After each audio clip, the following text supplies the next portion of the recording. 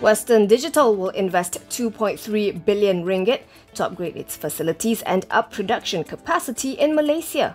According to the Prime Minister's office, this was agreed upon during a meeting between Prime Minister Tan Sri Muhyiddin Yassin and Western Digital Group Chairman Datuk Dr. Syed Hussein Aljunied today.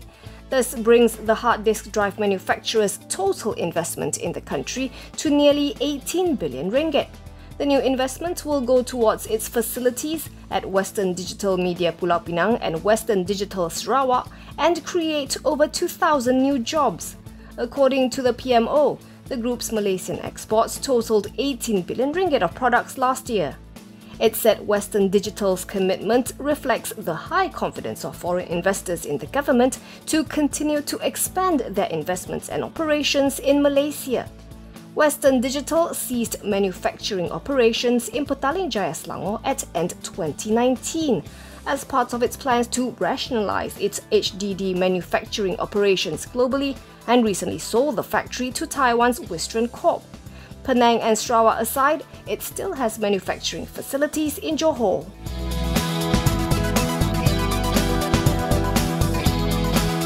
Dewan Rakyat Speaker Dato' Azhar Azizan Harun says only 80 out of Malaysia's 222 MPs will be allowed to enter the hall for sittings, including the tabling of Budget 2021 tomorrow evening.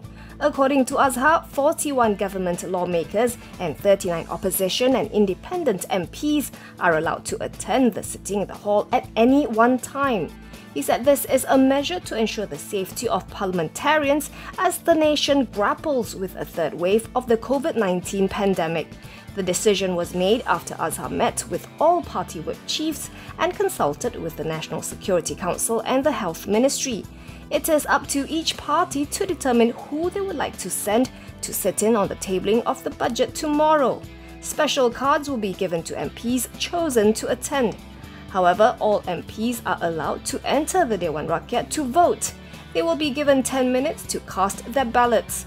Meanwhile, Minister in the Prime Minister's Department, Parliament and Law, Datuk Taqiyuddin Hassan says the government is considering the proposal to hold the sitting virtually as a measure to curb the spread of COVID-19.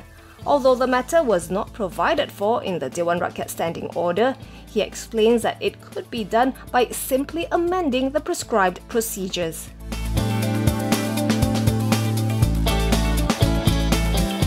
The FBM KLCI closed 36.88 points or 2.52% higher at 1,501.49, while Bursa Malaysia's indices for technology stocks and small-cap companies rose by a larger quantum, ahead of Budget 2021 tomorrow and as former US Vice President Joe Biden pulls ahead of Republican rival Donald Trump.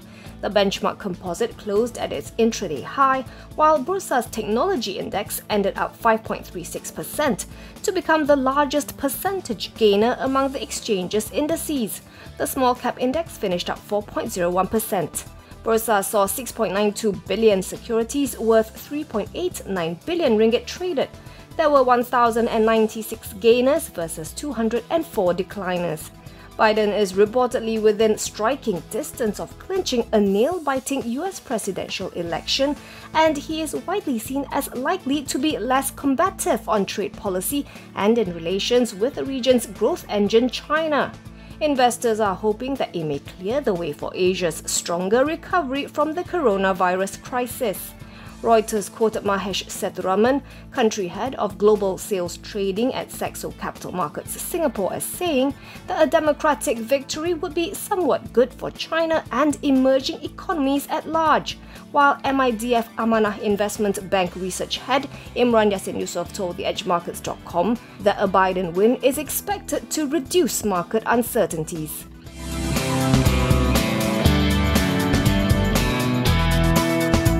Works Minister Datuk Sri Fadilah Yusof says Putrajaya is committed to continuing with the rollout of the Sabah portion of the Pan-Borneo Highway following the termination of the previous project delivery partner agreement under the PH administration. Fadilah told the Dewan Rakyat today that the federal government will be funding the 15 work packages costing 10.12 billion ringgit using development expenditure. To ensure more efficient implementation, the governance for project implementation will continue as decided by the federal government via a cabinet meeting. He said the Works Ministry as the project owner and the Sabah Public Works Department as the superintending officer will be in charge of ensuring smooth implementation of the project in terms of operations. Fadilah said this in his reply to a question from Bian Kinabatangan MP Datuk Sri Bong Mokhtar Radin as to whether the federal government intends to delegate power to the Sabah Industrial Development Ministry to manage the implementation of the highway project in the state.